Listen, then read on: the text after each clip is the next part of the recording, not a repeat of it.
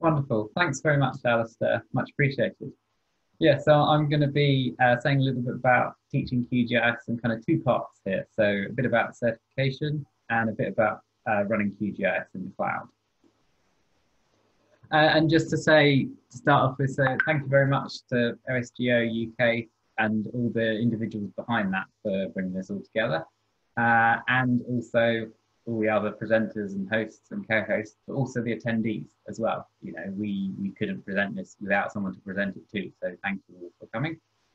And please do donate. So whether that's donating your money to OSGO or Map Action or another charity of your choice, or your time as well. We've heard a little bit about open source, and I'll say a bit more about why donating to open source is important for the work we do.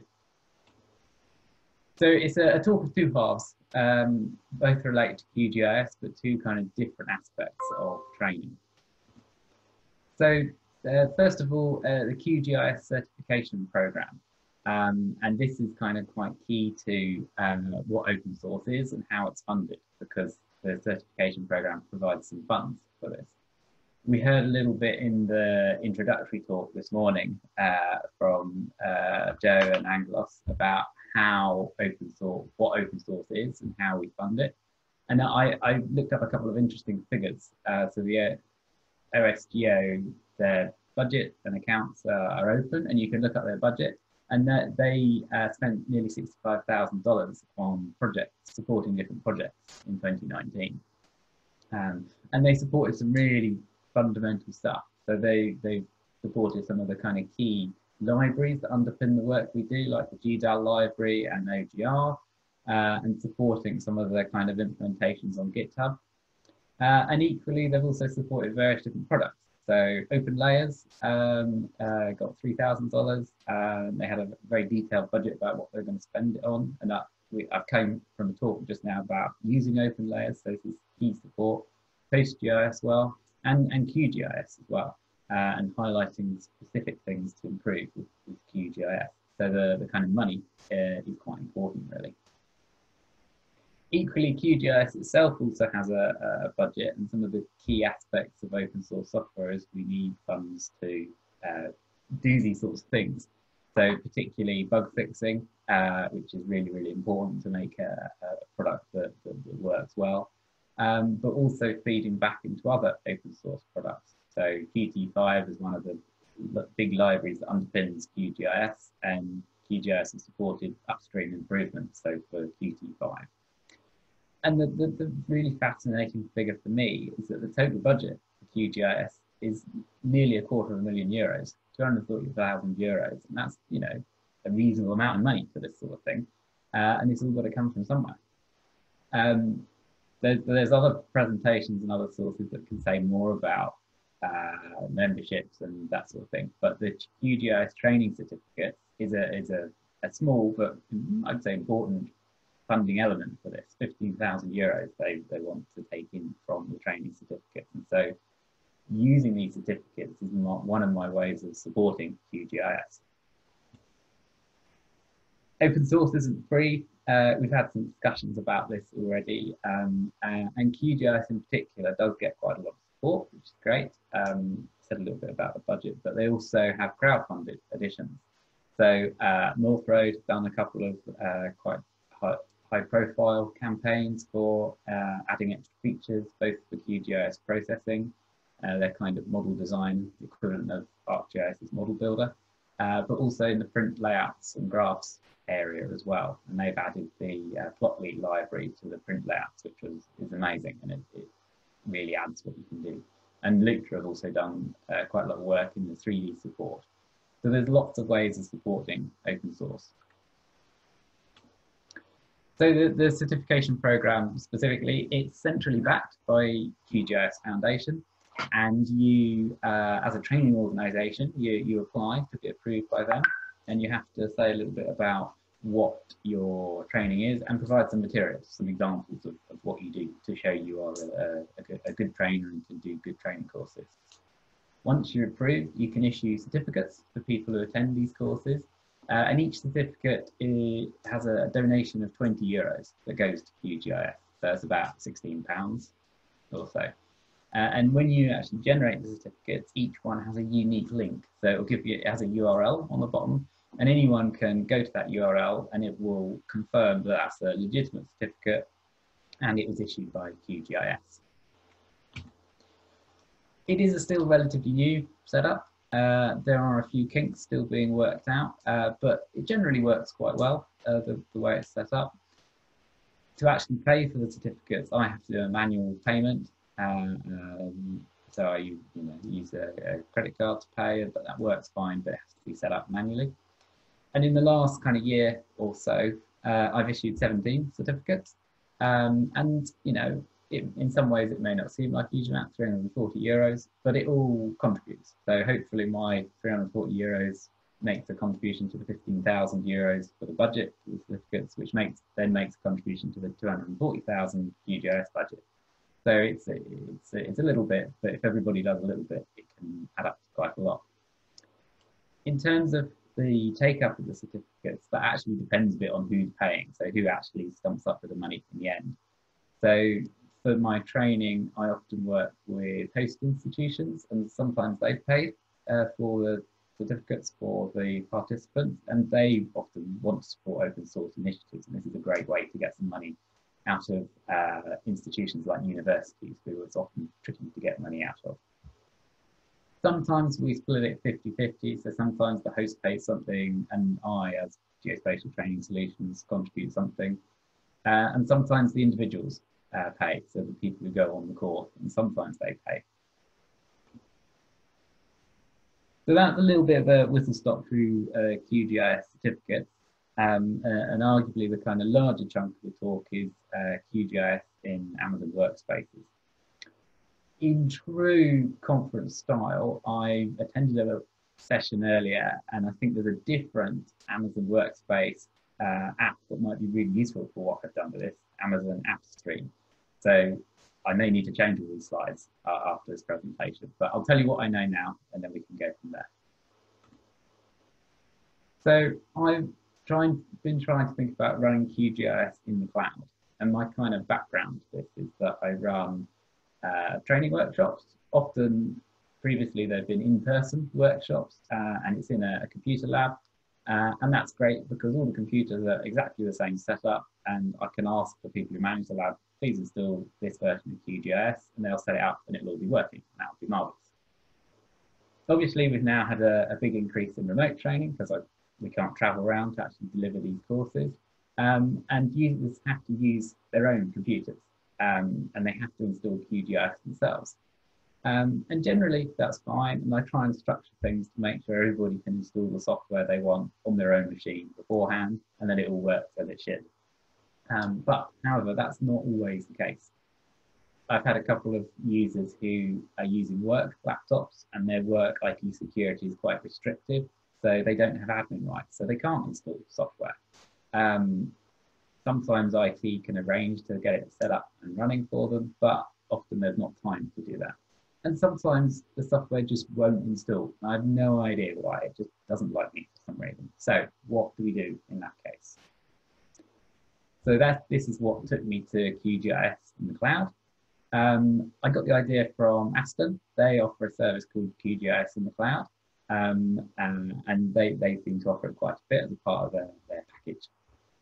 So originally I toyed with the idea of using the OSGeo Live, which is an image, and you can run it on a virtual machine that includes QGIS and a whole suite of other open source geo related things.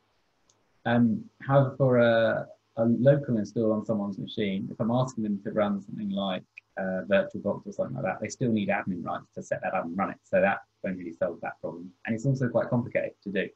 A lot of the students who are struggling with software don't really want to install a whole another set of software because it just makes it more complicated. I did think about doing a remote school on a virtual machine. So use like an EC2 service, which is a machine that Amazon Web Services provide, and you can install your own software on that, and that would work, but it's quite complicated. Amazon also do this Amazon Workspaces as an offering. So this is what they call desktop as a service. So you set it up, and then you get a virtual machine you can use for whatever you want. And that's the route I went down. This was before I came across Amazon AppStream, which is a new one to me, and the AppStream might be a better solution for this. So using Amazon Workspaces, you can set up a kind of template where you have your operating system already set up, but also QGIS or whatever other piece of software you want. And then you can use that template and make it available to multiple users. They call this a bundle. So you have an image, which is this kind of template, and then you bundle it up, and then you can set it out to 1 user or to 10 users or 100 users if you so wish. You give them the name and email address, and Amazon sends them out a message to say, this is how we're doing. And it'll send you the password and that side of things as well. From the user's point of view, they get this email to say, here's your workspace, please download. And this is an app. So this is the app the user sees, and they can install it on their machine even without admin rights. It still works. And then they type in their credentials. So they'll have a username and a password, and they click sign in. So very, very simple. It will spend a few minutes getting set up and loading, and then it loads up as a virtual machine. So this is the kind of the initial snapshot that you get from Amazon Workspaces. I did spot that they'd installed Firefox by default and had not installed Google Chrome by default, which amused me slightly given Amazon and Google's mutual reluctance to get on with each other. Interestingly, this does work across full screen, across multiple monitors. So in the workspace, if you set it to go to full screen, you can have multiple monitors and it will work all within that workspace, which I thought was quite neat. Amazon also have these different kind of levels of computer power. So they have one called Power and one called Performance. And I'll say a little bit more about those in a minute. But QGIS worked very well on the Power version, and even a quite graphically intense process like digitizing, where you need to have a very quick response to be able to move the nodes and do the digitizing, that worked well, even on the Performance one, which is a little bit lower. So this is their kind of selection of different options. So Power is the first one that I use, and that's got 4 CPUs, virtual CPUs, and 16 gigabytes of RAM. So that, that's got a reasonable amount of welly and can do quite a lot. The Performance one I also used, and that's got 2 CPUs and 7.5 gigabytes of RAM. So a bit lower spec, but still, reasonably responsive, still worked reasonably well. So for the user who uses this for a training session, we didn't do anything particularly computationally processive in the session. So we opened QGIS, we loaded some data, we did some chiropractic maps, we loaded in the OSM base map, we did some thin composer stuff. So it's not high intensive stuff. They did say they found it a bit tricky juggling their Zoom window and their AWS window, and because they were on a laptop with one screen, so that was a bit tricky to try and get that together. But they worked okay with that. And they were really happy because at one point they thought they wouldn't be able to do it because they couldn't install the software. So this is a good way of getting around that. It probably took me about 2 hours or so to set up initially. And this included working out what the workspace was and how it worked and that side of things. Now I've done it before, you can get it set up in 5 minutes. It takes about 20 minutes to actually initialize, but you can go off and make a cup of tea in that time. So it's very quick and easy to deploy. In terms of pricing, some interesting statistics. You can have an operating system of Windows or Linux. I went for Windows. I'm trying to keep things simple for people who are not technical experts. And for this one, you can either pay a monthly fee, so $32 for the value one, and that's just a one-off fee to access the virtual machine anytime you want for the month. Or you can do an hourly basis where you pay $11 for the month and then an hourly rate depending on what spec you want. So for the Performance one, 53 cents an hour. The price varies a little bit depending on where you are. You can set in Amazon where which data center you want to use essentially, and it varies a little bit. Essentially, the US is cheaper than here, but like a cent or half a cent an hour, so it's an irrelevant difference really. I generally, as a rule, do Europe, UK for any of the work. So any data we're dealing with stays in the UK. For workspaces, they have this kind of quick setup thing that in Europe only works in Europe, Ireland. So that's where I ran all of this because it's a lot easier to set up. Once you're actually using the VM, you can change the spec dynamically. So if you're using the performance one and you need a bit more welly for some of the work you're doing, you can up it to the power one. It takes about 5 minutes to reconfigure, and then you can log in and carry on with what you were doing. And then you can downgrade again as well to save a bit of money.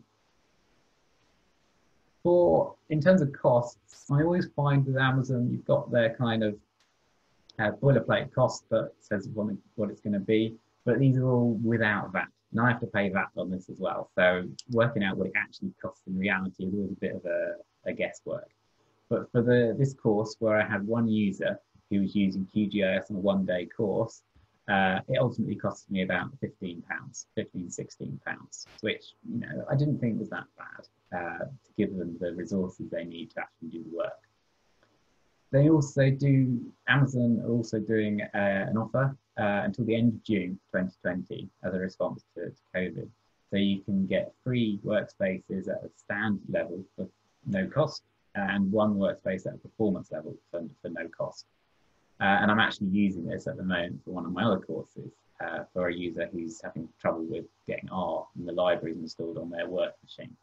And it's a great backup option to give someone a VM they can use for the course. Amazon's help is really, really useful. They do a very good step-by-step walkthrough, so I'd really recommend that. If you do end up wanting to experiment with this and they don't have the offer on anymore, the $11 monthly fee you pay pro rata when you start it up. So if you want to experiment and try and keep the cost to a minimum, try it towards the end of the month, because then you pay a relatively small amount for the setup fee. I did discover a great conversation on Twitter. James Cheshire started off. He's a professor at UCL, and they're thinking, how are we going to provide facilities for students, given that they're all likely to be taught from home? And so, you know, they're the typical university where they've got no kind of money to spend really, and they're trying to find some way of providing this IT support. And there's a whole slew of different options that they could use. So we talked about virtual machines, OSGeo Live got mentioned, Portable GIS.xyz got mentioned, RStudio Cloud as well is a great resource for those doing stuff with R. Edina have a service called Notable, which is Python, I believe, Python notebooks. Esri do ArcGIS notebooks as well, which is new to me. And there's various discussions about Docker images and all the rest of it. You know, my big feeling on this is there's so many options out there. If you as an individual are trying to set it up, use what you know. If you haven't got time to learn something new, stick with what you know. And that was why I ended up with Amazon, because I've used Amazon Web Services for other bits and pieces, and it worked quite well. But there are a huge selection of different options out there. Thank you very much for listening, and I'll very happily answer any questions now. That's brilliant. Thank you very much, Nick. And we do have some questions for you. So the first one comes from David Murray, and it's about the QGIS certification. How is the coursework evaluated? Do you know if he means by the trainer or by QGIS? I don't know, so maybe if you can answer both. Okay. Oh, so, by the trainer, he's just said. By the trainer. Okay, there's no, in the program, there's no formal requirement for the trainers to do any evaluation. Did the student actually learn what they're supposed to be learning? You know, as a trainer myself, you know, I say that someone needs to turn up to the course and needs to engage with the material. But there's no rules on that. It's up to the trainer, really. I've occasionally had people who've turned up, you know, a little way into the course, and, you know, usually that's fine. If they don't turn up till lunchtime, then they're probably not going to get the certificate. But ultimately, that's down to me, really. Or the trainer, I should say, who's doing the training course. And we've had a question here on the QGIS and Amazon workspaces from Burke, and he says that he he doesn't understand the motivation for using Amazon Workspace. So could you just clarify that? Because he's stating, isn't it already easy to install QGIS on personal desktops? If you have a personal desktop that your attendee on the course is using, then yes, it is fairly straightforward to install QGIS, and I'd really recommend that. I'm really using Amazon Workspaces where people can't do that, either because the only computer they have is from work and it's locked down so they don't have admin rights, or if they have a low spec machine that wouldn't have enough welly to do some of the analysis if we're doing particularly complex analysis. And then sort of, again, on the Workspaces side, question from Dave Partridge. What sort of internet speeds do you need? Lots of his customers and trainees are in remote locations away from super fast broadband, and uploading is especially slow. So do you have any sort of comments on that? Yeah, that's a really good question. And to be fair, I've not really tested this. The work I've done, I've worked on the connection where I am at the moment is fiber to the premises, and it's quite good actually. I'd have to look at it, I think it's 8 to 10 megabits upload and then 20 down. So this is very good. I've tried it somewhere else that is on a slower connection. I think that's 2 or 3 megabits up and 10 or 11 down, and it still works reasonably well. So I don't think the connection is crucial. That would be really interesting to try, and it'd be great if someone's got a nice slow connection that they want to experiment with. Give us a shout and I can set you up and we'll see how it goes. Cool. Question from Yusuf. He says, are there any discounts for students such as PhD students? I think that's in relation to the Workspaces stuff. Yeah, not that I'm aware of. I know Amazon, I've never seen any references to discount. They do have a Amazon Educate, which is it's a different service to offer different facilities. And I think there may be some discounts for student users, but I'm not sure. But it'll probably say on the website. So I'd recommend having a look at Amazon Web Services website and see what they say on there. Okay, cool. Jumping back to certification. So question from Etienne. What is the requirement to make an organization certified by QGIS? So do you need to share materials? How do you become certified? Is it? Yeah, so there's a very good outline on their website, and I think a link was in the presentation. And you have to send them an email, say you want to register, and send them some examples of materials that you've taught. So the materials I sent, I use a selection of a presentation and a workbook, and I sent this over, and then it is, I can't remember off the top of my head, but there's a group of people who look at it and then decide, is that okay, or do they need more information? They'll let you know. Okay, cool. Question from Ujaval, who asks, have you had any users use Amazon Workspace successfully on Linux? So he's had participants who have had issues installing QGIS on Linux, so can see the value of a system like Amazon Workspace. No, I've never used it on Unix of any sort. One of my big observations is that people who are struggling to install QGIS for whatever reason, because they've not got a great laptop or because they don't have admin rights, I'm going to be very broad brush here, but tend to be less technical. So asking them to work on a Unix machine would not be a good move, I would say. We're trying to make it as simple for them as possible. I think there's probably great potential with Amazon AppStream here, where you can set up, as I understand it, and just an app. So you could get QGIS running on that, and they could access just QGIS, and then you can remove the whole layer of the operating system. So that might be as well, and I think it's even cheaper as well. Okay, cool. And a final question, which is from me, is how easy is it to get data into Amazon Workspaces so that you can actually do something in terms of the training and stuff like that? Yeah, no, that's a good question. They all have an internet connection. So you can download data into them very easily. For all of my training, I make users download data because it's good practice for them, and they're definitely going to have to download data. So sometimes I provide it as a zip file and just give them a web address and say, download it from here. And other times I make them go off to Edina or the census website or whoever to actually download it themselves. And that's very, very straightforward. Does that kind of answer your question? Yeah, no, that's great. Thank you.